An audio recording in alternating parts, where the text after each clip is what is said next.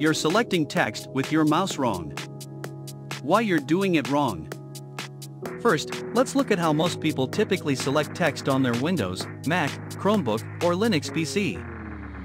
You position the cursor at the beginning of the text, hold the mouse button down, drag the cursor to the end, then release the button. The text is highlighted letter by letter. This works fine, but there's one problem and you've probably noticed it. When selecting text letter by letter, it's easy to accidentally only highlight part of a word.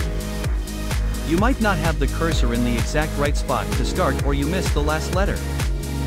It can be not very pleasant. The better method. 99% of people don't know the better method. Prepare to have your mind blown. Instead of a single click and drag, try doing a double click, but keep holding the mouse button down on second click and drag. This will highlight word by word rather than letter by letter, which is much more efficient. This method makes a lot more sense in most situations. You don't have to worry about dragging to the exact right spot. The best part is it works on Windows, Mac, Linux, and Chromebooks.